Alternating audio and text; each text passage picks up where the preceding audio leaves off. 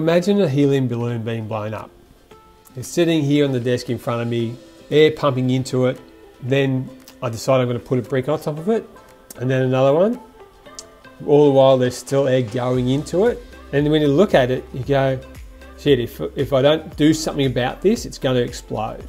And there's two ways you can deal with that. Stop pumping stuff into it.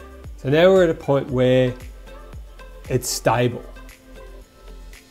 but there's still this weight on it. And it's not until we start taking those bricks off, this helium balloon can come back to its normal shape and even float. You can tie it off and it can just float to the ceiling. So what if that helium balloon is you? Whether it's frustration or overwhelm or confusion, do something about stress, about anxiety, pressure. And that's what a men's night in is all about.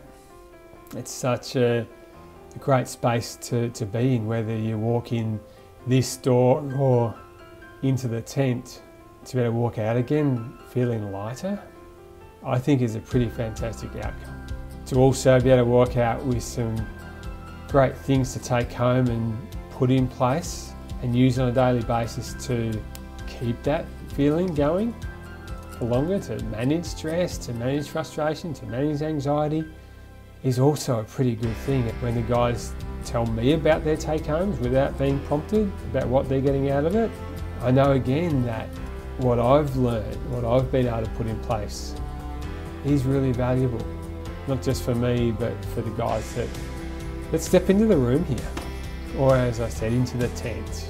They feel lighter, more connected. It's really nice to hear that for them. Going forward, they have control over the bricks, and the gas. And that's a pretty nice space to be in.